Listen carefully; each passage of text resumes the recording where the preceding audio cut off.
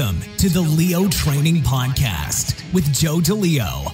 You'll hear in-depth interviews and tips from world-class athletes, coaches, and industry-leading experts to help you train smarter and improve at what you love to do. Train smarter, get stronger, move better, race faster. Here's your host, Joe DeLeo.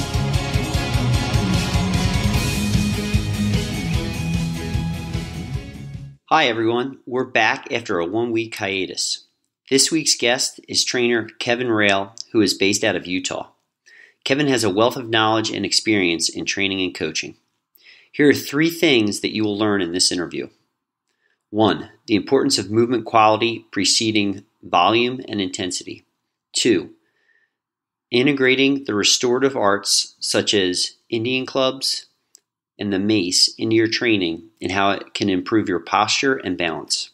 And 3, Kevin's work on the documentary film The Motivation Factor and what our present society can learn from La Sierra High School's physical fitness program of the 1960s. And finally, before we begin this episode, I have a few quick announcements. Please stay tuned for my upcoming winter training online program for rowers that I will be announcing via my Instagram and Facebook pages. This will be a 3-month program focused on improving fitness and preparation on the ergometer, as well as building strength, power, and injury resilience. If you enjoyed this free content, please consider giving back in the following ways. 1. You can make a small donation on my Patreon page. Donations help me to grow this show and allow me to expand the type of content I can offer you, the audience. So in short, these donations will be reinvested to make higher quality content to help you on your training journey. Second, you can leave a 5-star review on Apple Podcasts. The reviews on Apple Podcasts are actually critical to show growth. A 5-star review places me higher in the search rankings on Apple Podcasts and makes me more visible to those looking for similar content when they search for something regarding strength and conditioning or health and fitness. So if you find this content valuable and it's something that has helped benefit you in your journey in training, please take a moment, drop a 5-star review, and help me out. Without further ado, let's roll to this episode with Kevin Rail. Thank you for listening and have a great week. All right, listeners, we're back with another brand new interview for the Leo Training Podcast. Very excited. My guest this morning is fellow SFG, Kevin Rail. Kevin's coming to us from Utah, right? That's right. Park City, baby. Awesome. Welcome to the show, man. Thanks for coming on. Thank you. I really appreciate it's actually an honor to be talking to you today because I respect so many people in the field of health and wellness, and you're definitely on that list. And when you asked me to be on the show, I was super excited and ecstatic. So I can't wait to chat with you about things in life. Me too, man. And thank you very much. I appreciate that. That's it's always great to hear and get that kind of feedback. So I appreciate you listening and supporting the show and everything. Let's start off. Let's talk about kind of your journey, your personal history, kind of roots of coaching. What have been your influences, whether that's been, historical or certain individuals and stuff, and kind of bring us up to speed of what you're currently doing, please. Okay. Well, I'll try to keep this as brief as I can, but it's not always easy. I was actually, I grew up in Northeast Pennsylvania, and I was touched at a very young age by physical culture. I'm going to call it that. My father was in the Army, and he was a little bit old-fashioned. And when me and my brother were growing up, he was always on our asses about he didn't want us to get fat, he didn't want us to get out of shape, he didn't want us to have pot bellies, he didn't want us to be lazy. So he'd force us to go outside and pick rocks in the garden and weed the garden and cut the grass and trim the trees and all this crap, while the rest of our friends all had like Atari 2600 and they were playing with their GoBots. We were outside doing chores, gritting our teeth and angry as can be. And I detested my dad for so many years because of that. And actually, as I look back in hindsight, it was probably the best thing that ever could have happened to me, getting my ass whipped at a young age, because it instilled a killer instinct in me of just general fitness and physical activity. And I was kind of I was on the edge of where the technology age started to kick in. And I saw it, but I didn't really jump into it because I was too busy loving the outdoors and Mother Nature. And I'm a huge fan of ecotherapy and being outside and connecting with the universe, because I feel we're all just like so connected. It's unbelievable. Every human being, and just like all of the grass and the trees and the leaves and everything you see out there, it's all just like this big pool of energy. And I just throw myself out into it every single day, any chance I can. And it just connected at a young age. I feel, without sounding egotistical, I feel like I'm a visionary. And I think there's like a greater purpose for all of us here. But I think whatever we contribute outward to the universe and to this pool of energy that circles around us, we're going to get back in return 10,000 times. So I literally started thinking about this at a young age. And as I got older, it started to make a lot more sense. When I would do good things for people for no reason and I would get good things in return, it just kind of like clicked to me that that's the way to live life. And then as I got older, I started reading stuff from like Dr. Wayne Dyer and Napoleon Hill and all these people. And I realized that there was actually like this thing out there that they call quantum physics, or like the power of now, or the energy, or The Secret was a big thing that came out in the early 2000s. And that really connected a lot of dots for me, that what I was doing was the right thing all along, and I didn't really put any thought into it. So then I started getting into, I stayed into exercise my whole life, but it wasn't until like my mid-20s that I really connected the dots between fusing exercise and nutrition together. And that then became my passion, along with trying to do the best I can for everybody else at the same time and bring them along with me on the ride. And it became apparent to me that I needed to step into the fitness sector as a career. When I was helping people out a lot of times just for the hell of it, because I liked it and it made me feel good, it made them feel good, and I saw the high that they were getting, and I was getting that reciprocating high in return, greater than any alcohol or drug or chocolate bar could ever give you. So this sounds familiar to you. I see you smiling. You probably know kind of what I'm talking about. And it's like the feeling that you get from working with people and connecting with them. It's like the human connection is a good way to put it, is second to none, in my opinion, in the world. And I just got done with a class before I came here, and I had like a ton of people came this morning. I had like 11 people in a small area, and everybody was happy. Everybody was giving it their all, and everyone's doing great. And it just, the feedback you get is just amazing. So I knew that I had to get into that whole pipeline and do it as a lifetime choice and career. And then I shifted gears into that completely in my late 20s, and I've been there ever since. And the evolution kind of, when I first started out, it's always like, when you first start out as a trainer, or you go through college or whatever, you're indoctrinated to believe this like 3 sets of 10 and hypertrophy, and you learn all these fancy terms and everything. But in reality, I don't really give a damn about how many acronyms are past your name, how many syllables are past your name, how many years you spend in school. What can you give me that's going to help me? What's going to change me? What's going to make me a better person? And can you do that in a way that's non-egotistical? Because there's so many people in the market, in the fitness industry, that are absolute egomaniacs. It drives me crazy. I can't stand it. And I try to live my life as free of ego as possible every waking hour. And I always check in with myself, and I'm like, wait, did I go too far, or did I like display any kind of mannerisms that were like egoic or something like that? So I always check in with myself, and I try to stop it instantly, and I say, okay, I'm good. And then I move forward. So I wanted to change the game. As I get older, I keep feeling I get in better shape as I age, and I get in better physical and mental shape as well. And I feel like I produce exercise protocols and programs better and better each day. And it's because I keep dropping the ego, and I keep coming right back down to the balance point, and I keep coming down to Mother Nature in the end and start from the ground up. And I say, well, I can teach this person how to do 3 sets of 12 bench presses with a barbell, but they can also go to YouTube and do that on their own so fast and easy, it's not even funny, in a split second. And they're paying me hard-earned money to teach them basic, stupid, irrelevant stuff that really isn't going to help them in real life. Now, when someone comes to me and they are hardcore, marathon runners, or they're Xterra racers through the mountains, through the woods, and they have to carry backpacks with them, or they're bikers, or they're skiers, or snowboarders, or ice skaters, or whatever, and they have all these passions outside the gym, I ask them questions before I train them, and I'm like, what is it that you do outside the gym? And as soon as you ask someone a question, an open-ended question like that, they get excited, and their eyes light up, and their smile comes on their face. People love to talk about themselves, and people love to tell you about what they're doing. It just makes them excited.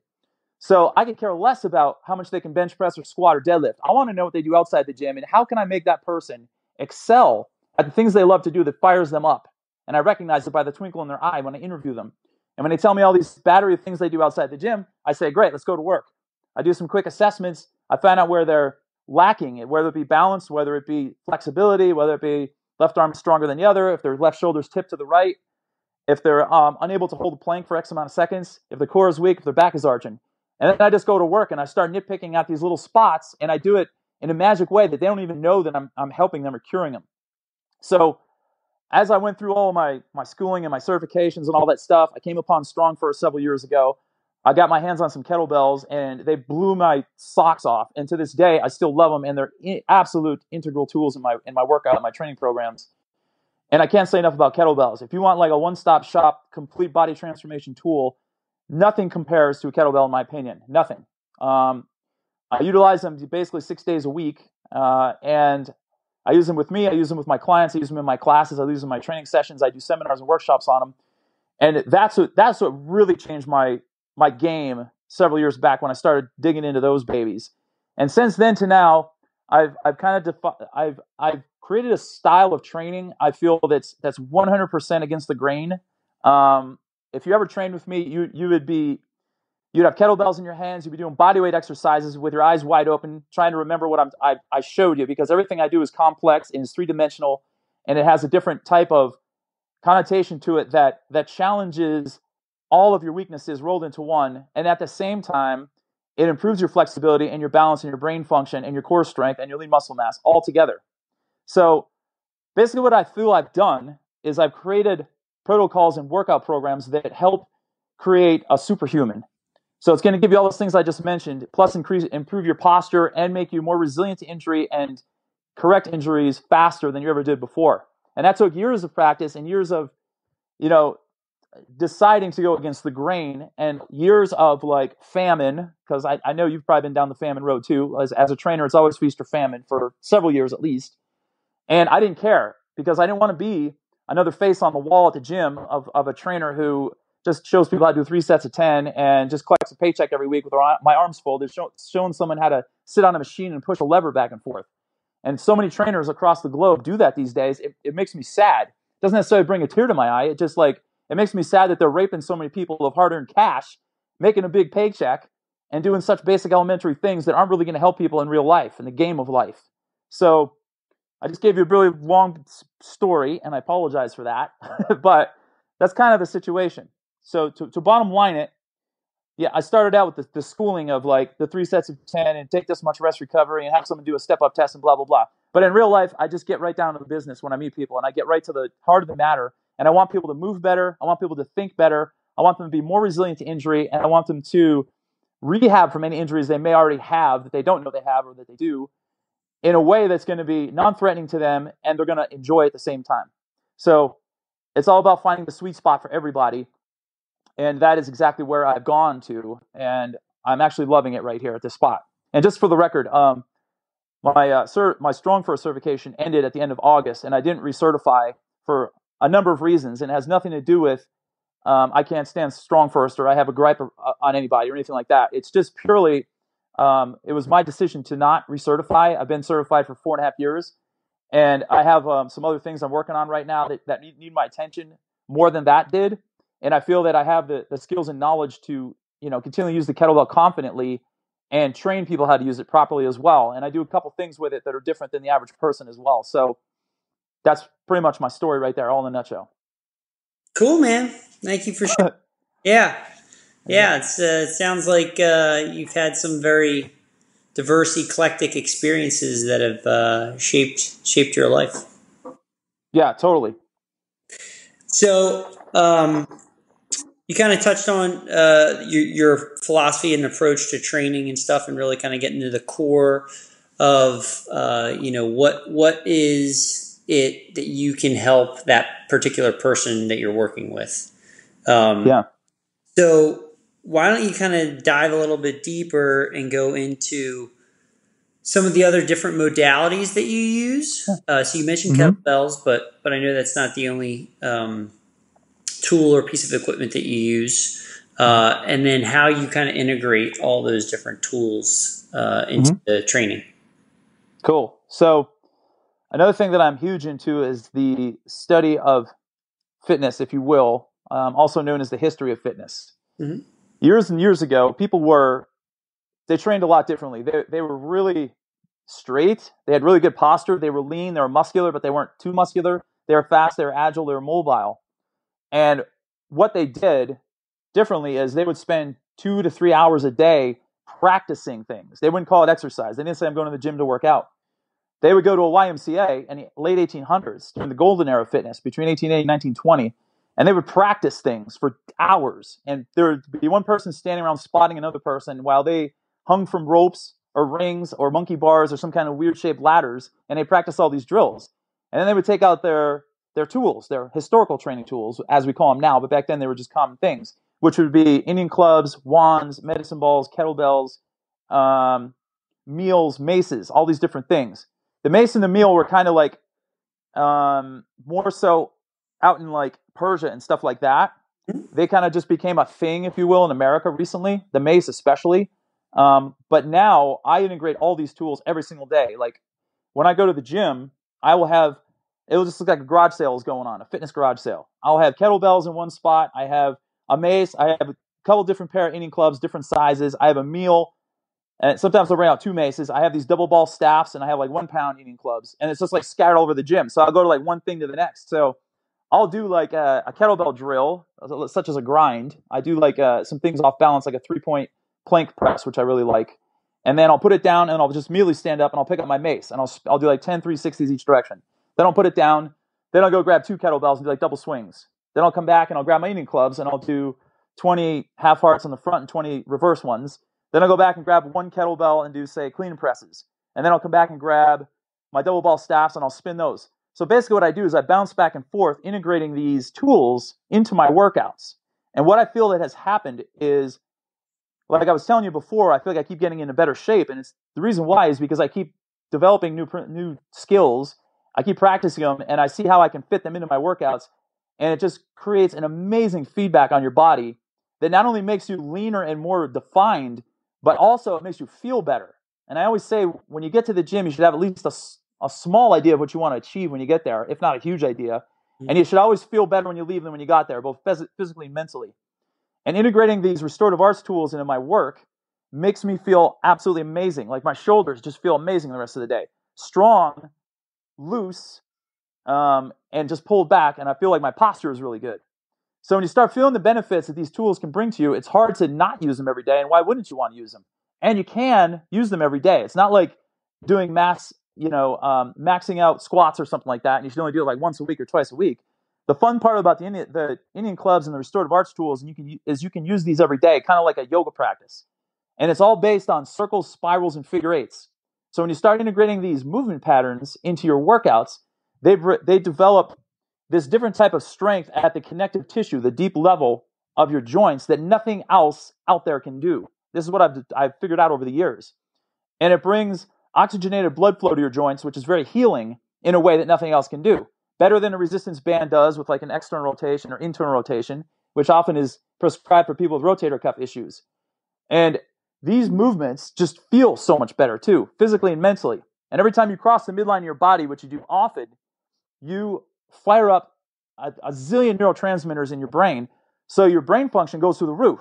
In essence, it's like they always tell you as you get older, make sure to do crossword puzzles, and make sure to read, and make sure to write, and go on, sit on your computer and do luminosity or some whatever that stupid idiot stuff is, or look through crossword puzzles to keep your brain sharp. And I'm like, well, that's great, but the problem isn't necessarily keeping your brain sharp. It's the problem that we have is we don't move enough. So telling someone to sit down and do a crossword puzzle or whatever it is just like, it's a recipe for disaster in my opinion. It's going to spark a little bit of brain function maybe, but if you have them go out in the grass and roll around and do a complex movement pattern where they stand on one foot and they do a hand walk and they kick their leg under and they roll over and they stand back up and come back down, they got to think about so many things, so many moving parts. Where are my hands? Where are my feet? What leg is in the air? What rep number am I on? I need to spin which way? I need to keep my hips how high? So your brain is just like constantly firing and firing and firing. And if you do it in bare feet and you're in the grass, then you're earthing too. So you're getting negative ions from the earth. So it all shoots into your body. It improves your mood and it helps your brain function better than anything else in the world. So that is kind of the way that I approach fitness 100% these days. And that's how I train myself, and that's how I train people. And I slowly integrate my tools in with people as well. And those who I have used them absolutely love them. So that kind of explains it right there, I think. Yeah. So I guess the only question I would have for you then is like, so if, say you're starting off with somebody kind of brand new that doesn't really have a background with using all those different tools. Yeah. Kind of how do you kind of bring them up to speed? Because obviously at the beginning you're going to be taking a little bit more time and teaching them and stuff, so they're not going to be able to kind of move from station to station, so to speak. Right, exactly. So it's one piece at a time, and it's very slow progress. Sometimes I'll have someone doing Indian clubs, 1-pounders, for weeks at a time before we even go any farther. You got to break it down into really small pieces. That's how I do it. So oftentimes I'll have a session with someone, and then at the last 15 minutes, I'll put an Indian club in their hand, and I'll just get their brain going a little bit. I'll be like, we're going to do some Indian clubs to finish up with. Okay, cool. I'll give them a quick briefing and say, these are classical training tools that we used 200 years ago, and they're really good for your wrist, your elbow, your shoulder, range of motion, and flexibility, and they're also good for posture and brain function too. And usually that sales pitch right there has people go like this, and their eyes get wide open. And then all of a sudden, they always throw this at me and say, oh, my shoulder is really sticky, or my shoulder is sore, or I injured my shoulder years ago, I had a rotator cuff. Most people in my town, I live in a resort town here, everyone's a hardcore athlete. Some people are former professional athletes or close to that level. Everybody has an injury, and most people have a shoulder issue. So when I start telling them it's really beneficial for the shoulder, they're like, oh, that sounds great, because I've been going for PT because of this frozen shoulder syndrome I have. I'm like, great. So then I put an Indian club in their hand, and I literally show them like half of a pattern. And I'm like, let's start right here. And then we just break it down into very small pieces. And then every single session, we just keep adding to it. And to the point where they're able to do a full, nice, graceful, heart-shaped front and back circle. And then eventually they use 2 clubs, and then we start just branching off the patterns as they go along. Mm-hmm. And then I'll move them to the next tool. So I'll say, let's start working on the mace. And I've got a few maces, and one is like relatively light. It's like 9 or 10 pounds. And then I've got a couple that are heavier, like 25, 30. And of course, no one touches that thing until they earn it. And I basically will show them the basics there. Then we start working on the more advanced stuff. And we start from, I always say start from the ground up. Everything starts that way. And when I say that, yes, it does kind of mean, from the feet upward, but it also means you're starting out at rock bottom and working your way up. And I always tell people, you have to earn your way up. I don't have to say, let's do this weekend, and next week we're going to do deadlifts and kettlebell, next week we're doing snatches. It's like, I don't force my hand on anyone about their learning curve or how long it takes them to get somewhere, because I don't like that being done to me. And I treat everyone like I would like to be treated. So I'm like, I take as much time as it needs to be taken with people for them to progress. So if they're only able to use one Indian club and do a heart-shaped circle for weeks and weeks and weeks, and that's totally fine by me. When I feel they're ready to go and they feel comfortable or confident where they are, then I progress them forward. And then we just gradually build our way up. So that's how it works. Excellent. You touched on another topic we had down there, which was kind of the feet and barefoot training and stuff. So let's kind of just segue into that and why it's kind of important, as you said, to work from the ground up. Well, anything from a standing position, it makes so much sense to me to have your foot as bare as possible or as close to the ground as possible in a way that you can also spread your toes. Any yoga class you go to across the world, people will be in bare feet. Bare feet were invented before shoes, and the progression of shoes were no shoes and then thin moccasins, if you will, I believe were the Indians and the Incas and stuff back in a long, long time ago. And then eventually it was like a thicker padding. Then the 70s came, and even as recent as like the 50s and 60s, if you look at classical pictures of boys in gym, basketball teams, they would have Converse high tops on, flat soles. And that was the deal. There was no sponge, there was no fluff, there was no gel, there was no honeycomb on the bottom of the shoe, there was no nothing. By the time I got into high school, all these fancy shoes started coming out. There was gel Asics and Nike Airs and Nike pump ups and all these other things where you could pump air into your shoe and all this crap. Basically what happened was the shoe industry ruined the barefoot industry, in my opinion. Back in the 70s when greed started taking over and they saw dollars, marketing dollars. They wanted to make it easier for you to pound your joints into oblivion by protecting your feet and your heels. So that was a masterful job they did with all those padded spongy shoes. But in reality, when you wear those shoes, the toe box, which is the front of the shoe, is narrower than it should be, and it causes your toes to get cramped up. So they can't spread, and the muscles in your feet get atrophied, so they're not able to work the way they're supposed to, they're designed to. And in doing so, a lot of people actually start developing bunions because their big toes get pushed inward too much and too long. And women especially are in danger of that happening because they wear high heels and stuff. High heels look good, don't get me wrong. But if you wear high heels, you should always compensate by walking around barefoot as much as possible too, or choosing a minimalist shoe. And then you have the biggest factor is your heel is elevated probably 1 to 1.5 inches from the ground, and your foot is kind of pitched forward. So what's going to happen when you wear these thick, spongy shoes is your calves are going to be conditioned to be shorter than they should be because your heel is always elevated through the day, so your muscle adapts to that length. So that is problem number one. The second problem, and a huge one, is that your heel is pitched up, and it's like you're standing on a sponge all day long. So how can you possibly get good ground force production when you're doing any kind of exercise, regardless if it's a kettlebell swing or snatch or anything like that? Just anything in general. If you're hoisting like a barbell over your head or a dumbbell, and your feet are on those sponges, it's so uneven. So anytime you do that, it transfers force to your joints in a lateral motion. If you're just walking, that happens. If you're lifting weights, it happens. And it happens even more when you're running. So people falsely think that they can wear these big, thick, spongy shoes like those Hokas, for example. I can't stand them. And yes, I'm calling them out because whatever. Anybody who knows me knows I don't pull punches. Let's just call a spade a spade. That's just one of the companies out there that have these big, thick soles. And they're like, oh, they're the best shoe for running and blah, blah, blah. Well, I beg to differ. When your foot is that high off the ground, how can you possibly get a good force production when you're hitting the ground? When you're running, the front of your foot should be hitting first, not your heel, first of all. So when you have that big sponge, it gives you the false sense of security that you can just keep pounding your heel into the ground. And that's what all the shoe companies want you to believe. Oh, no stress to your feet, no stress to your joints. And yeah, it's going to feel like you're running on pillows. But the problem is every time your foot strikes the ground, you have a slight bit of twisting going on with your ankle. So anytime that twist happens, it sends stress through your whole kinetic chain all the way up to your neck. And you don't even realize it until your IT bands start getting really tight and your knees start hurting and your hip starts hurting and your lower back starts hurting, your neck starts hurting. And it all just kind of accumulates from there after running for years and years. And you're like, oh my God, why do I have all this pain? I got these great shoes on with all this thick sponge on the bottom. And that's exactly why right there. So I started realizing this about a decade ago, that this was just a big hoax and a big bunch of fluff. So I transferred over to flat sole shoes first, which would be your Converse All-Stars or your Vans or Airwalks or anything cool like that. Because the skaters know that when they're on their skateboard, they don't want that big sponge on their foot. They want a flat sole. So the shoe companies in those departments are legit and they're cool. And they're the ones that I like. So I started wearing those. I learned how to run with a 4-foot strike. And then I started getting thinner and thinner soles until I got to the point where I was going to get even 5 fingers, but my toes don't fit in those compartments well because they drove me crazy, and I didn't buy those. I got these pair of shoes called Sakwas, which I really like. They're like slippers, but they have a 1 millimeter. Have you heard of Sakwas? Yes. Yeah, they're pretty cool. So when I go into buildings, I got to wear those because I'm not allowed to be barefoot. And when I work out at the gym that I work out of, I wear those in there when I'm working out, and sometimes in the summer when it's hot, I'm still training people with my Sakwas on. And it's literally a millimeter. It feels like you're barefoot, but you have like this one little thing on the bottom.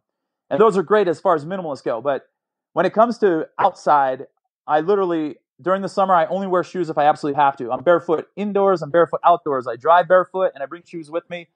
I'll bring a pair of flip-flops with me if I'm going to like Whole Foods or something like that. I'll throw them on. I'll go in the store. I'll come back outside. I'll take them off. And I despise the idea of even having shoes on. And because it's Park City, Utah here, and I'm in the Rocky Mountains, 7,000 foot elevation. We have massive winters here. In fact, we got a ton of snow last weekend. So, of course, I got to wear shoes in the winter. But I still have, in the gym, I wear my Vans. I wear flat soles when I'm training people and teaching people things. And I try to get everyone I train to engage as well in the methodology of the barefoot or the minimalist shoe. Some of them comply and some of them don't. And I'm like, okay, it's cool. But as long as they, when I start training people on kettlebells, I don't even have them touch a kettlebell until I give them about a 15-minute speech on foot fitness and why they should go barefoot or they should go flat sole. And they're all just like eyes and ears open because nobody talks about this stuff and no one knows about it except, several of us in the fitness industry who know the deal behind it. And like Emily Spleichel she's a barefoot fitness person too. Yep. And I've studied some of her work and she's really amazing. And I love when I hear other people talk about it. It just fires me up because it's legit and it's real deal. And it's like, these little things are what we neglect most because everybody wants to have the magic pill or the magic bullet or they want the big chest and the ripped arms and all that stuff. But there's so many safer ways and better ways to get to that point that I feel it's our duty that do know this stuff to get this information out there and to get people fired up and get them on board. Plus, you have earthing and grounding, which is basically the same thing as synonymous. When you're out on the grass, barefoot, or you get any of your body parts close to the ground, it takes approximately 30 seconds, I believe, to walk across your yard and back. If you go across your yard and back barefooted, your body's going to collect negative ions, and all your systems are going to go into homeostasis, which means everything is going to balance out to a T. So in a minimum of 30 seconds, that's going to happen. So when you run barefoot and you connect with the ground for like 30 minutes or 40 or whatever, you can just multiply that times 1,000. So you're getting all these negative ions shot into your feet over and over again. Plus, there are pressure points in the bottom of your feet. If you study reflexology at all, every single nerve transfers to another part of your body. So I've done research and found out that there's a pressure point right at the center of the forefoot that if you hit it over and over again, it helps reduce your risk for cardiovascular disease. So hopefully that's never going to happen to me because I do run barefoot and I walk around that way all the time. So all those benefits right there are the reason why I go barefoot, and that's why I engage and I invite everyone else to do the same thing as much as they can too. Yeah, and most kettlebell people I know are barefooters, so you probably are as well. Yeah, I've done both. I've done some training runs barefoot, and come on, Shy Bear. I've done some training runs barefoot as well as have run in Vibrams, 5 fingers, and then also I just recently purchased some of a pair of the Zero brand shoes, which is like I've got a pair of those. I like those. I got the Prio, which is like their shoe, but it has a much wider toe box, so it allows all your toes to kind of splay out the way that they're supposed to naturally. And the reason that I kind of moved to them from the 5 fingers was that I really enjoyed the feedback I got from the 5 fingers, but what I found was that my foot would actually fatigue faster than my legs or my cardiovascular system, just from kind of the impact over harder surfaces when running. So the Zero shoe is great. It gives me that barefoot feel, but at the same time, I've got a little bit more protection between the ground or rocks or anything like that, but still getting all that proprioceptive feedback. So it's been a really nice transition. Cool. Yeah, man. Yeah, I've got a pair of those Zero shoes. They're like it's more like a sandal. Yes. And you can still run with them, but they're very cool. They're lightweight and I like them. Yeah, I like them. I couldn't believe when I picked them up how light and flexible the entire shoe was. Yeah. But also just the comfort level was extremely high, and just a very well made product. Yeah. What was I going to say? So two other topics we had down there was you wanted to discuss kind of specific abdominal work. Yeah. And then we can go into nutrition, and then we'll kind of round things out with the motivation factor project. Cool. Sounds good. I love talking about the abs because it's one of my bread and butters. And it's something that I've worked on for years. I've studied for years, the good, the right, the bad, the ugly, everything. I've seen it come and go. I've seen all the hacks out there promoting every program in the world, every trick in the book, and every lick in the book. And here's my take on it. The basic stuff, the crunches, the planks, those stupid, ridiculous machines at the gym where you lie on your back and you go, the ab machines and all that, they are so worthless, it's not even funny in my opinion. I understand, anatomy states that if you flex the spine, you're going to contract this part of the abs, whatever, blah, blah, blah. But there's such a greater world out there of ways that are so much more fun and so much more intriguing to work your abs and work your core that it's not even funny.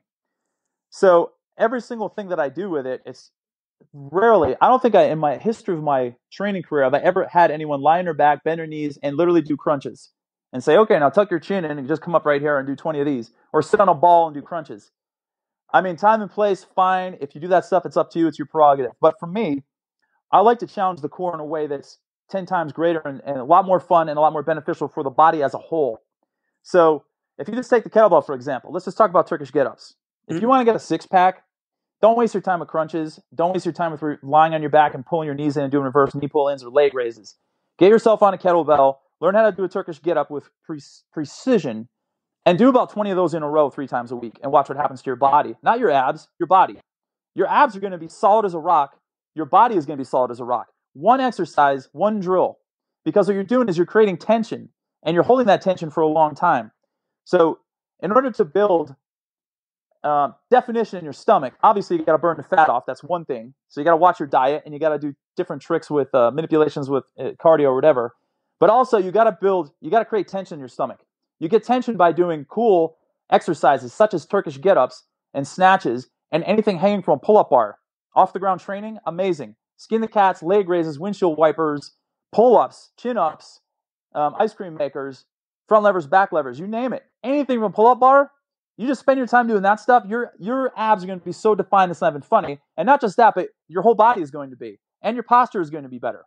So you need to ask yourself, how can I obtain good abdominal strength and definition in a way that's going to help me throughout my whole entire body? And how can I do that? By creating tension. So tension is the key thing. It just trumps everything. So when you're doing crawling, like I don't know if you saw my video the other day, I was crawling out in the snow.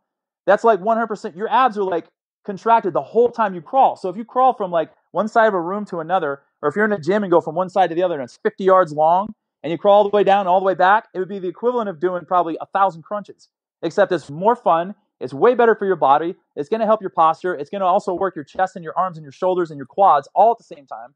And your abs are still going to get a focus work as well. So that is the fun way to work your abs. And that's the way that I do it. And that's the way I instruct it to people. And that's how I teach them. And the class that I did this morning, I throughout the year, I periodically do this 6-pack challenge, it's called. And I do it in live format at the gym. And I also have an online version of that as well that you could do at home for people. And my 6-pack challenge, called my 6-pack challenge, actually, the home version. It's not like your typical ab workout where, all right, let's lie on our back and we're going to do 50 crunches, ready, go. All right, now let's move our legs to the side. Let's do 50 more. Now let's do 50 more. Now let's hold the plank. Now let's lie on our back and we're going to raise our legs. I see some of these hacks on YouTube, 1.2 million views, 10 million views, over and over again. And it's all just like their sequencing is pathetic and horrible. That the work is like 1% of the population can do what they're telling you to do because it's too intense. And that is just like, it drives me crazy when I see that. And what I try to do is go completely left of center and away from all that nonsense that people put out there. And I try to create product that is good and high quality for people to do, for people that don't have access to a lot of things as well. I want people to move their bodies better. So I want to get them to move better and work their abs at the same time. How can I do that? This is how I can do it. I can have them stand on one foot, do a hand walk, hold a position, pull their knee to their elbow, push it back, hand walk back up, change legs, walk back down. So you have a ton of tension going on at once. And then you're getting mobility as well, and you're working your abs in a way that's at an awkward angle, off balance, if you will. So all those things, being in compromised positions, is going to recruit a lot more muscle fiber than a basic crunch is going to do. So that's how I try to wrap it all together, and that's what I do. Yeah, I like the idea of doing like a couple sessions a week of like lighter, high repetition Turkish get-ups. Oh, dude, yeah. Nothing hits the spot better than a good set of Turkish get-ups. That's just money. Nice. And the other thing you touched on that was really good there too was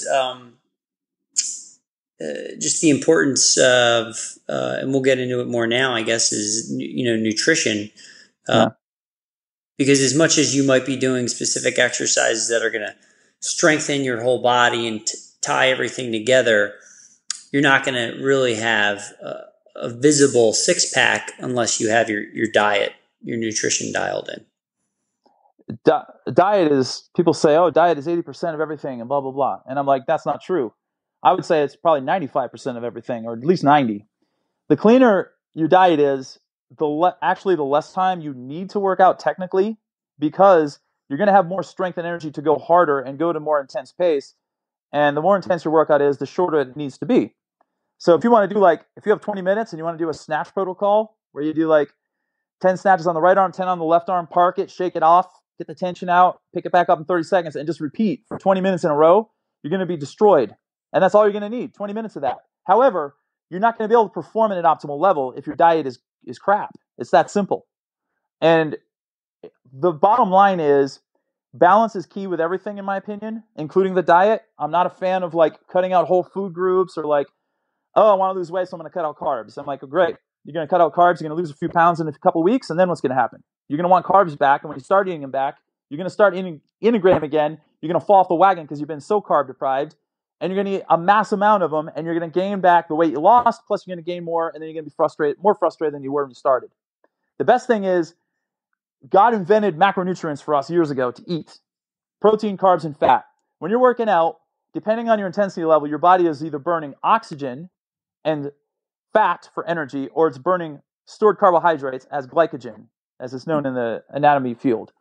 So when your intensity gets really high, your fat burning and oxygen level goes down, actually, and you start burning glucose, which is glycogen, for energy.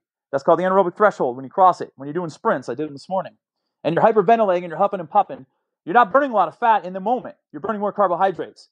Then when you come back down and your heart rate starts coming back down, your fat burning starts going back up. And then you're able to intake oxygen more efficiently and utilize it for energy. So then your fat burning goes back up. Then when you crank your level back up and your heart rate starts going through the roof again, you start burning more glycogen. So interval training is the best because you go back and forth in your workouts. Then you have the best of both worlds. Then you're burning an adequate amount of fat and you're tapping into your stored glycogen as well. When you tap into your stored glycogen, your metabolism gets boosted higher for a 24 to 48 hour period after you're done working out. So what I'm getting at is that is the optimal way to burn fat and to get lean muscle mass. And the only way you can optimize your workouts is you're going to need energy from carbohydrates to do that. So in your off times, balance is best because you are going to need carbohydrates to get into those high levels. So don't eliminate them is what I'm getting at here. People just like to shove them to the side and say carbs are the devil. They're not the devil. What is the devil is what does not work for your body is the devil. So if you eat like cottage cheese and you break out in hives and you have, your stomach feels like there's a bowling ball in it and it feels like an elephant is standing on your chest, you maybe shouldn't have dairy, okay? But if you can eat cottage cheese and your muscles feel solid as a rock and you feel energized, go for it. If you can eat gluten and you have no problems with it, go for it. You can have sweet potatoes and they resonate well with you, eat them. If you eat them and you start breaking out in a rash and you gain 5 pounds at the end of the day, don't eat them. So basically, you got to figure out what works for me and what doesn't work for me. Sure. And I've spent, countless amount of years figuring this out. And it's like, it all comes down to common sense in the end. Once again, we start from the ground up and we go back to Mother Nature. Mother Nature put all this food out there for us to use, and let's go utilize it and see what comes out of it. I'm more concerned about where is the food coming from? Has it got artificial colors, artificial flavors, artificial sweeteners? How processed was it? Hormones, antibiotics? Who's been sticking their hands in my food, making it grungy? Who's been putting artificial sweeteners in my squash that I bought at World Market last week? I need to know these things. That's what I want to know first. And then if the food is clean, I'll eat the food. It's that simple. And then my body needs fat, my body needs protein, my body needs carbs. And I know exactly how much I need of all those, and I eat it all the time. And that's what I suggest everybody else does too. Join the fray and have fun, and don't be so restrictive that you can't indulge on life's bounties, such as food. Because we spend too much time listening to bad advice in the fitness industry and the nutrition industry, in my opinion. And one last thing about nutrition is I do time-restricted feeding and fasting as well. And I think that goes all the way back to history as well. There was a time where people grazed this earth and they had to hunt their food down. They had to chase it for sometimes hours. And then they'd be exhausted and they finally get a kill, and then they would just eat like a whole entire animal, them and their tribe or their family or whatever. And they wouldn't know when they were going to eat again after that. So they would go from feast to famine by default, not by choice. However, nowadays, we tend to eat too much all the time. It's like everything we do revolves around food. Social gatherings, people are at work and they're like, where are we going for lunch today? And then they go to a buffet. And then coming home at night, what are we going to have for lunch? What are we going to have for dinner? Oh, I'm going to stop by and get some pizza. Everything is like, every single event has to do with food. If you can just restrict the time that you eat into a smaller window of time, that is a game changer.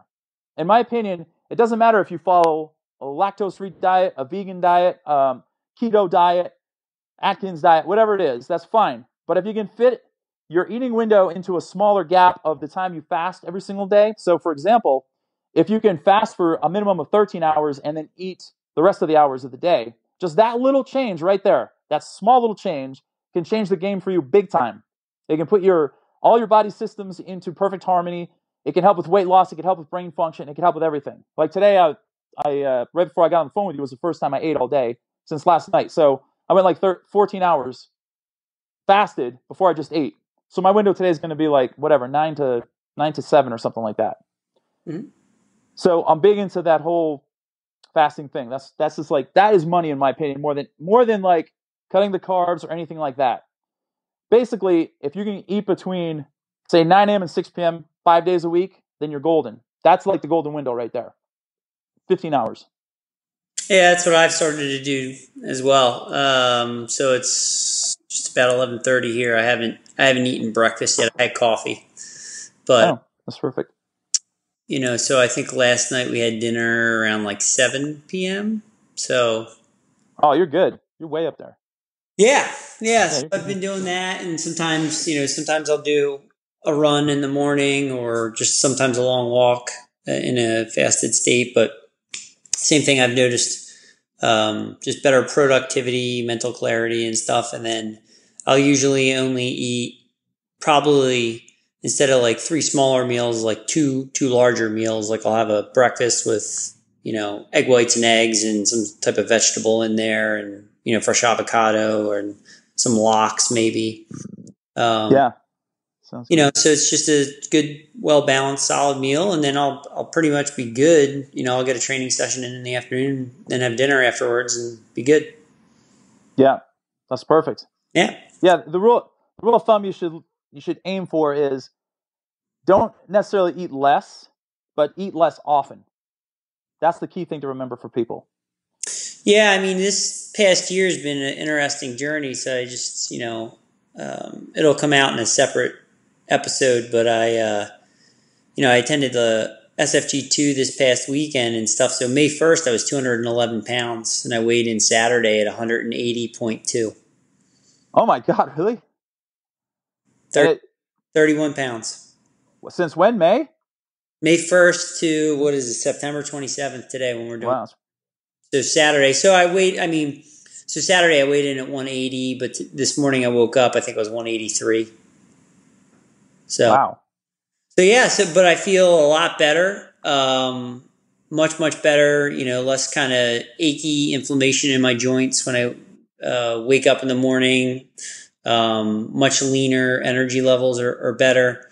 Now, I will say that as I was getting down there in weight, I kind of had a period where I plateaued and I wasn't making any more strength gains because I was trying to get down to the weight I needed to be at for the half body weight press. But now that I've kind of been about 3 weeks now or so, it's stabilized and my body's kind of readjusted to that. And I can just, now that the cert's over, I can just focus on the press that get in for submit a video for. I'm pretty confident my strength's going to come back pretty quickly. But overall, I feel much, much, much better. And it's nice. You're saving also on the grocery bill too. Yeah, I've when I started getting serious about this, more recently, I noticed there's a lot of stuff in my refrigerator that's starting to go bad, and I'm like, geez, I got to either give this stuff away or I got to start figuring out when to eat it, because I'm like, I don't want to eat, I have my window, and I'm like, it's getting too late, or it's too early, I can't eat yet, and some things are starting to grow funk and stuff in there. Yep. In my refrigerator, so I'm like, what am I gonna do? Totally. So final topic we got to make sure we touch on this. This is a really cool project you were a part of called the Motivation Factor Project. Which is actually a film documentary. So why don't you kind of take us through and explain what that is and sort of what individuals would be learning about by viewing the documentary, and also make sure to share where we can find it. Okay, so the Motivation Factor is a documentary film by Doug Orchard, who's a very talented film producer from California. And we became good friends over the past, I'd say, 6 years. And he came to me and said he was going to start working on this film about connecting the dots of the why behind exercise. And he also wanted to show what PE used to be like years ago and where it's come to nowadays, which is basically it's gone to nowhere. It's down a dead end road. Back in the early 60s, there was this one PE program in America in Carmichael, California called La Sierra High. And that PE program was looked at as a precedent by John F. Kennedy himself for all the rest of the PE programs across America to jump on board and follow the same kind of protocols that they were doing. Because these kids in this class were ripped to shreds and lean. And there was no judgment, there was no bullying, there was no anything going on like that. And the instructor's name was Coach Stan Laprati, and he developed this protocol for them to follow that was based on colors of shorts. So they would start at the blue level, which is the basic level, and they had to do a certain amount of exercises for a certain amount of reps to get to that level. And then it all just kind of increased from there, and then the color of their shorts changed. And he also made these different types of fitness apparatuses out in the back of the school that they would climb on and stuff. There was like pegboards and rope handles and these weird shaped dip bars and different things like that. And these kids were just in amazing shape. And there's all kinds of archival footage of that PE program in there. And then he kind of ties together what it was like back then and what it has come to now, and how can we get it back to where it once was, is the key thing. With the burgeoning obesity epidemics and all of the bullying and all the crap that's going on in the schools, he does a good job in showing how exercise and fitness can eliminate all that as well, in the fact that it creates community and unity with people. And that's one of the things that I talk about actually in the film is when I'm instructing classes and I start a new batch of 6 weeks or something, there'll be people that come in there that have never been there before. And I have all walks of life. I have people who are overweight. I have black people, white people, Asian, women, men, young kids, thoroughbred athletes that were once on the U.S. ski team, and whatever, a whole batch of people. There's not one single person that judges anybody else or even looks over their shoulder at them. Within a matter of 2 or 3 classes, these people become really close and really good friends, where they're out having lunch together and eventually like go to each other's houses for holidays, for family dinners, and they go on vacations and stuff, and they become really good friends. And it's all about the unity factor of how exercise can bring people together as opposed to pushing them apart, especially in nowadays when you see all this crap going on, protests and like finger pointing here and finger pointing there. It's numbing to see that happening. But exercise can bring people together. And that's a big point we talk about in the film. And another thing is, Doug also touches on the whole restorative arts movement as well in it. And I also talk a little bit about that, and I'm shown doing some eating club work and stuff in the movie. And that right there is another one of the big hitters, in my opinion, that we need to really dig deeper into nowadays to get people in better shape on a whole different level than what they've been ingrained to believe at this point. Sure. Yeah. So that's kind of like the gist of it. So where can they find the film? You can go to motivationmovie.com, and there's a link on there for Real House, it's called, and you can just download it right from there, and you can watch it on your smart TV or whatever. Excellent. Awesome, man. That's a phenomenal project. I've seen clips of that and stuff over the last couple of years, so I'm definitely looking forward to checking that out at a future point. I think it was Dr. Ed Thomas, or maybe it was, but somebody's had that quote where it was, to figure out where we need to go, we need to look back, Right. So I think that's so cool to see just the footage of, that La Sierra High School, and take a look at what they had going on there from a physical culture standpoint, and see the effect it had on the student body.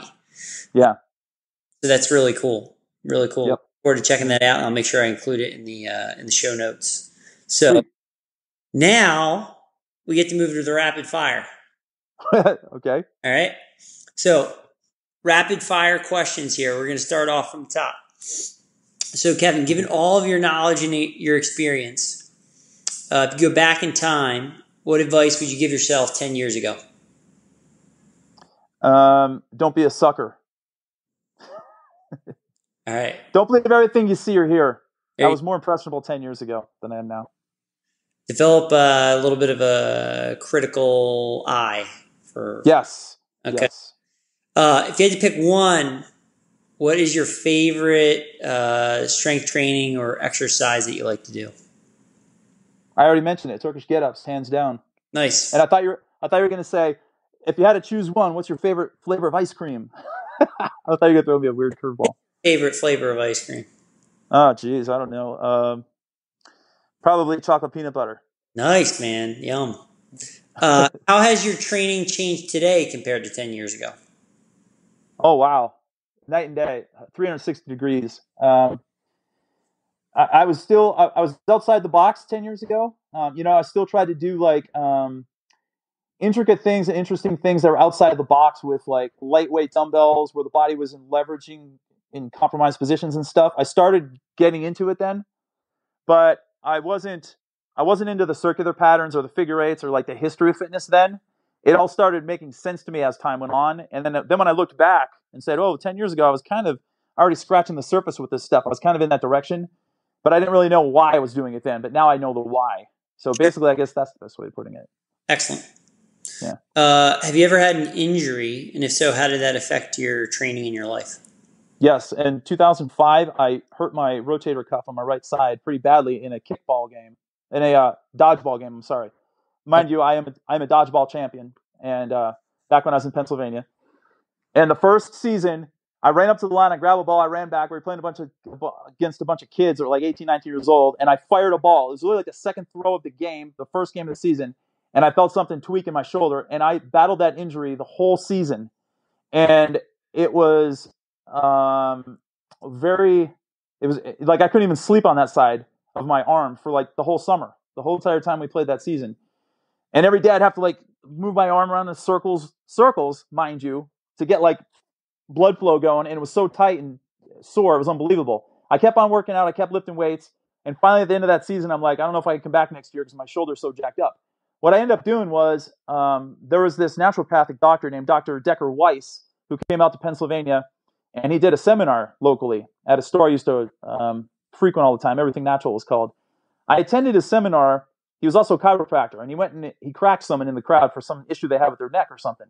Afterward, I got talking to him. I told him about my injury, and he recommended a couple supplements to me. And he goes, I'd also do this. He goes, I would do downward facing dog 3 times a day, hold it for about 30 to 60 seconds. He goes, and really work on taking your hand and kind of corkscrewing it into the ground when you do it, and pull your shoulder blade in as tight as you can, as tight as you can handle, and hold it there for 30 to 60 seconds. So I went and I did that. In about 2.5 weeks, the pain was 50% gone. In about 3 weeks, I started throwing a ball again against the wall lightly because we had another season coming up. And then after a month, my shoulder was about 90% better, and I played kickball. I played dodgeball again that year, and it changed. And something worked in that, internal rotation in a downward facing dog position. And I was like, holy cow, that was like some voodoo stuff. So that was one of the times that my shoulder was injured. And another time it happened right before I started swinging Indian clubs. My shoulder was slightly injured, not as bad as it was then, but it was nagging for months and months and months. I learned how to use the Indian clubs, do basic patterns with them. And literally in 2 weeks, it felt 100% better, and it's never been sore since. And we're talking like 8 years now. Excellent, man. Yeah. So you'll probably have a very interesting answer to this one, given your help on the Motivation Factor project. So what's one thing high school athletes should be doing more of to complement their training and their health? Wow. It's hard to narrow that down to just one thing. But I would say probably Indian clubs are going to be the number one thing. Kettlebells are a very close second. Mm-hmm. And the only reason I say Indian clubs is because they're more user-friendly across all domains, regardless of your gender. If you're a female lacrosse standout, or if you're a baseball player, basketball player, swimmer, whatever. Every one of those fields require your arms moving in some kind of circular motion or some kind of spiral. So the Indian clubs are way less invasive than a kettlebell because they're a little bit ominous for some people to use because they are cast iron and they're not easy to cargo around places. Indian clubs, you get all the benefits you're ever going to need in your life with 1 pound Indian clubs. And you can easily take them with you. You can travel with them. Lacrosse players should absolutely have Indian clubs with them on all the time. Swimmers, across the boards, they should travel with them. They should bring them with them. Baseball players, travel with them, bring them with them. Basketball players, football players, they should be on the sidelines. It should be part of their warm-up protocols. Every one of these sports should have every single athlete out there in unison just spinning those clubs. They should be on the sidelines, not sitting on those bikes, spinning their legs around. They should be there keep their arms loose with those Indian clubs. If quarterbacks caught on, if I could just have 5 minutes with a pro team that would sit down and listen to me, I can change their game so fast it's not even funny. Their batting would just improve. Their fielding would improve. Their throwing skills would improve so fast. And I'm talking like 30 seconds you can get benefits. Because you kind of dabble with those, right? Yep. So, 30 seconds spinning an Indian club is not asking that much. It's low, it's low pressure situation. And the benefits are so great that I would just say Indian clubs. Let's just bottom line it. Excellent. Yeah. Best tip to improve recovery after a training session? Drink chocolate milk. Excellent. 8 ounces. What's your favorite meal? My favorite meal? I go to Whole Foods and I get this $10 meal deal. I'm going to give you 2 because I'm going to tell you the one that I buy and then the one that I make. So I go to Whole Foods and I get a $10 meal deal, which is a hunk of salmon and 2 servings of kale Brussels sprout salad.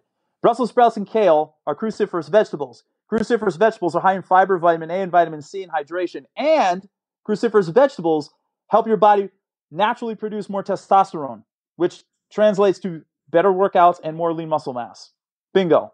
At home, my favorite meal is steel-cut oats with greens, protein powder, maca powder, cinnamon, and a little bit of coconut nectar blended. Yum. Booyah. Yeah. That sounds good. It is good. What's one book everyone should read? There's so many of those too. I would say The Power of Now by Eckhart Tolle. Cool. Who do you study or have you studied in your career to improve and get better? I have studied Dr. Ed Thomas. I have studied Sim Kehoe, who was one of the founders of the Indian Club, the modern Indian Club movement in America, which was late 1800s. I've studied Dr. Wayne Dyer, Eckhart Tolle. I'm big into the brain and like the power of now and like earthy things too, not just necessarily fitness related stuff. Bruce Lee is I would say he's probably like the biggest influence I've ever had in my life. So I've studied tons of stuff by him. I read a lot of his books, the books about him, the Jeet Kune Do stuff. I'm not a martial artist at all, but I respect the martial arts as much as I do the military and the forces. And his whole lifestyle and his every fiber of his being is just like, it just brings so much motivation to me. It's not even funny. So those are some of the main people right there. Excellent. That takes us through the rapid fire. Great. It was fun. Thanks for listening to the Leo Training Podcast. Subscribe and get even more expert training tips at www.leotraining.io.